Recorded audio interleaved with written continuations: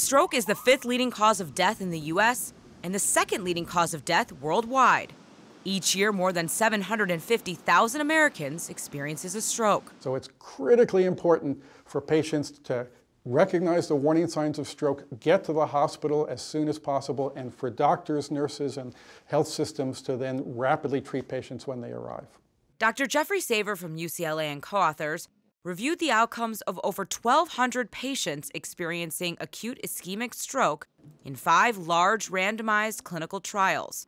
Some patients received standard medical therapy, others received standard therapy plus treatment with a thrombectomy device. The authors found that the sooner the device, which pulls clots out of the affected artery and helps restore blood to the brain, is used, the better the patient's overall recovery. The study appears in JAMA, the Journal of the American Medical Association. There was some benefit of therapy up to 7 1/3 hours after onset.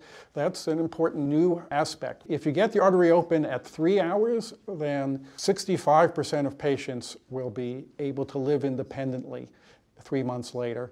If it takes 8 hours to get it open, then only 45% will be able to live independently. It makes a major difference in outcome. It is critical for the public to be aware of the signs of stroke.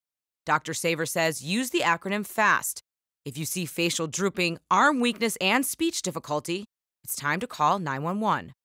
Often the patient can't make the call themselves because the stroke's affecting their speaking or their ability to recognize they're having a stroke. So it's very important for family, friends, witnesses. If you see someone having stroke-like symptoms, call 911. Every minute matters.